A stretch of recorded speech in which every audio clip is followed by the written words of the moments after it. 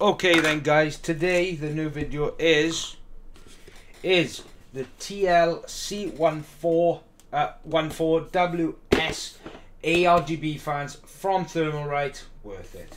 Continue to watch.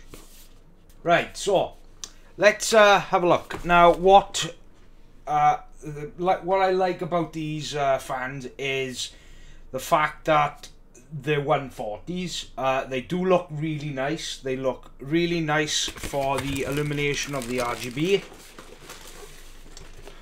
Take them out for a minute. Now I have done a recording of the sound levels, which unfortunately at 1500 RPM they're very loud. But now, what I do like about these fans is the fact that the PWM connector by here is individually sleeved. Look at that. Really nice. That's a nice touch. That's a really nice touch from any brand. I don't think any other brand braids their the PWM connector. As far as I'm concerned, any fans I've received so far haven't been braided, so that's good. That's a plus in my book personally. They're quite loud.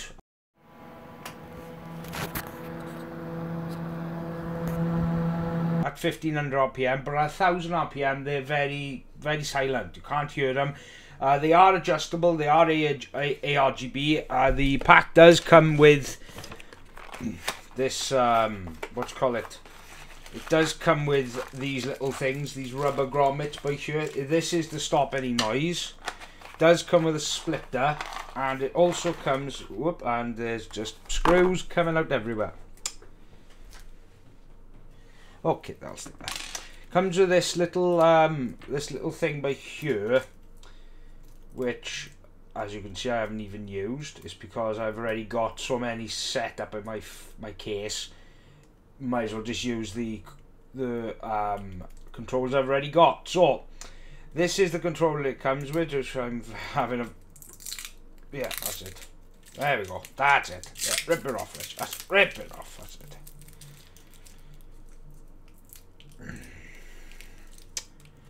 Bloody hell. Right, there we go. Right, so it comes with this little controller by here that does connect to a 3-pin ARGB on your motherboard, and it is connected by SATA. So all it does really is it gives you modes, gives you speeds, and then you can either sync it to your motherboard, or you can have this just automatically do it for you.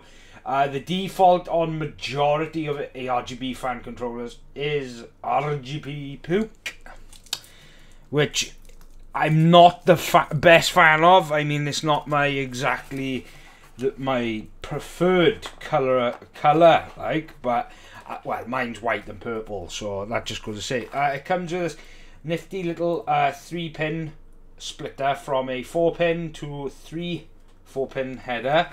I already had one in my system for the Be Quiet fans, so I used that instead. It's exactly the same one, just in black. Right, that seems to be it with the accessories.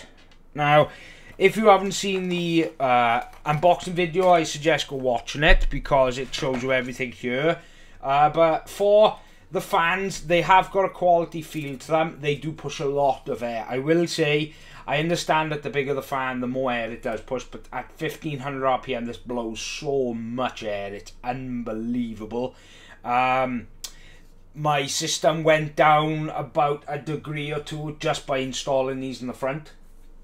So my VRMs are usually they idle between 39 and 40 degrees. So, but obviously I've got a tower cooler in there, so that's keeping it cool. But when I installed these, it went down to like 37, 38 degrees. So it went down a few degrees, a couple of degrees, which was quite impressive. But, and this is the big but, is the noise. Now I would have inserted the recording I done on my phone of the noise of the fans, and My recommendation is if you want 140 fans, yes, there are better options out there, like the Light Wings, but these are white. They do come with individual PWM braided cables. The ARGB is very nice. The illumination is very nice. They do push a ton of air, and they come with these little rubber stoppers on the side to stop the vibrations. So I recommend them, but obviously there's only one set of fans I didn't recommend them. That was the Etsy fans. But yeah, go see that video. That's quite interesting. So yeah, I recommend them. I think they're worth it. They are around 55 to 60 pound. It's a bit hard to get to actually get a price because they aren't in the UK or in Europe. They're overseas. It's kind of hard to find the pricing, but it's around 55 to 60 pound. So they're not a bad. It's not a bad deal for ARGB fans, special 140s. So yeah. Don't forget to subscribe, don't forget to like, and also I've got more content coming from Bits Power.